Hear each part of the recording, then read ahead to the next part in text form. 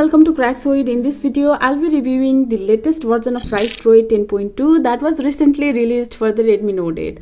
We'll also compare it with the previous version, riceDroid 10.1. I'll be covering everything from new features and customizations to benchmark scores and overall performance. But before we dive in, I'll also be sharing both the positive and negative aspect of this ROM. In my previous review, I mentioned some bugs that I encountered, so we'll see if they have been fixed in this new version.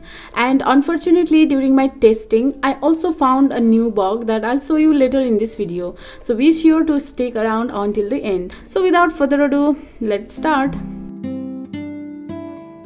About phone and changelog's. Let's start with the basics. When you go to the about phone section, you will notice that riceDroid 10.2 comes with the latest February 2023 security update, which is always a good sign for those concerned about device security. This ROM is based on the latest version of Android 13 and it comes with the same MIUI kernel as the previous version, but with an updated version number 4.14.305, which is a positive improvement in terms of performance and stability. You can see all of this information right on your screen. Also, you can see the latest changelogs on the screen. User experience. Now let's talk about the user experience of riceDroid 10.2. One thing you will notice right away is that there are very few pre-installed apps, which is a refreshing change for some other ROMs that come with a lot of bloatware. This means you have more control over what you install and can customize your device to your liking. In terms of performance, I have been using riceDroid 10.2 for a few days now and I haven't experienced any lags or slowdowns while scrolling or swiping on the screen. As you can see on the screen, the app opening and closing speed is quite impressive and responsive. This is likely due to the optimization efforts of the MIUI kernel and other system update included in this ROM. Let's move on to some of the specific changes and updates that are included in this release. Phone dialer.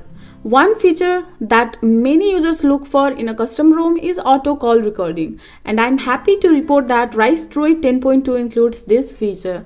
And another one of the great thing about this ROM is that there is no call recording announcement that can be heard by the person on the other end of the call, which provides an added layers of privacy. This is a feature that not many custom ROMs provide, so it's definitely a plus for riceDroid 10.2. AnTuTu benchmark test. So now let's start with some benchmark test and I'll begin with AnTuTu benchmark. I had already performed this test and as you can see its score in the screen, which is 186480. And if you compare this score with its previous build, then you will notice that this build has shown little better result, because in its previous build the AnTuTu score was only 157114.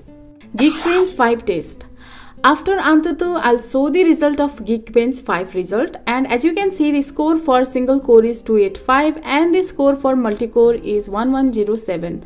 And if you compare its score with previous build, the score is quite impressive, because in previous build of riceDroid 10.1, the single core score was 191 and multi-core score was 873 only. CPU throttling. After Geekbench, I'll show the result of CPU throttling test. Like in my previous video on riceDroid 10.1, I have performed this CPU throttling test 2 times back to back for 5 minutes, and on both tests it shows same result. CPU has throttled to 95% of its maximum performance, and in its previous build CPU was throttled to 90 and 89% respectively. Safety net status. Checking the safety net status of a custom ROM is one of the most important things to consider, and riceDroid 10.2 is no exception.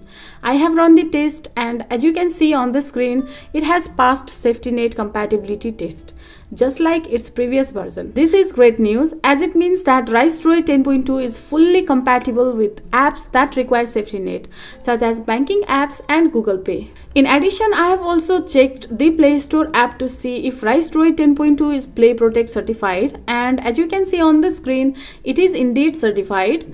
This is crucial aspect of any custom ROM, as it means that Google has verified that the ROM is secure and free of harmful softwares. Google Photo Storage. Now let's talk about the Google Photo Storage features in this riceDroid ROM. You'll be happy to know that this ROM comes with the unlimited Google Photo Storage feature, which means you can back up all your photos and videos to Google Photos without any worry of running out of storage. This is a great feature for those who love taking lots of photos and videos and don't want to worry about losing them. Camera. Moving on to the camera, the riceDroid 10.2 ROM uses the same MIUI camera as its previous version, which is a good thing. However, there is one serious bug in this camera app. When you switch to portrait mode, the app crashes. This is unexpected from an otherwise stable ROM. However, there is a workaround for this issue. You can use the Google Camera app, specifically version 8.7, which works perfectly fine on this ROM. I tried it myself and all the features inside it worked flawlessly. So if you are into portrait photography, using Gcam would be a better option. Launcher. Moving on to the launcher, the riceDroid 10.2 comes with Sushi Launcher, which is the same as in its previous version. From the recent apps section of the launcher, you can access features like kill apps, split screen, uninstall and freeform. Home settings. Moving on to the home setting, you will notice a few changes from the previous version. However, there are some new quick actions added to the bottom of the recent app section that you can customize according to your preferences in the recent settings. Previously, only screenshots, lens and clear all options were available, but now you can also find new features like the kill app and pin option. However, there is still a bug from the previous version that has not been fixed yet. Despite enabling the lens quick action, it may not appear in the recent app section. Nonetheless, this is a minor issue that can be easily overlooked. Moving on to the miscellaneous settings, two new options have been added to this version of riceDroid. You can now enable haptic feedback on recent scroll and use the restart option, which will simply restart the launcher. Additionally, you will also find the use taskbar and hidden and protected apps feature in this ROM. Quick settings. Let's take a closer look at the quick setting panel in this riceDroid ROM. As you can see, the auto brightness toggle is present and enabled by default, which can be convenient for some users. Additionally, there are several new tiles available in the quick settings panel, including scan QR code, weather, FPS info, system boost, and aggressive idle manager. While these new tiles are a welcome addition, it's important to note that the scan QR code tile still does not work in this version, which is a known issue from the previous build. Hopefully, the issues will be addressed in future updates. Settings. Now let's dive into the settings section and see what's new compared to the previous version. Settings style. One of the most appealing aspects of riceDroid 10.2 is the ability to customize the settings menu. With 6 different styles to choose from, user can make their device look and feel truly unique. Additionally, the About Phone section can be customized with 3 new styles, giving users even more control over the appearance of their device. Lock screen style. One of the impressive features of this riceDroid 10.2 ROM is the level of customizability it offers for lock screen style. You can choose from different options such as changing the location of the lock screen clock, its color, and even the font style and size. This level of customization is not commonly found in other custom ROMs and can really help you personalize your device. Always on display. Another cool feature of this ROM is the always on display, which allows you to see the time, date and notification on your lock screen without having to wake up your phone. You can also customize the AOD, always on display, by choosing different ambient text styles and colors to suit your preferences. Screen off animation. In addition to the AOD, you can also customize the screen off animations on this ROM.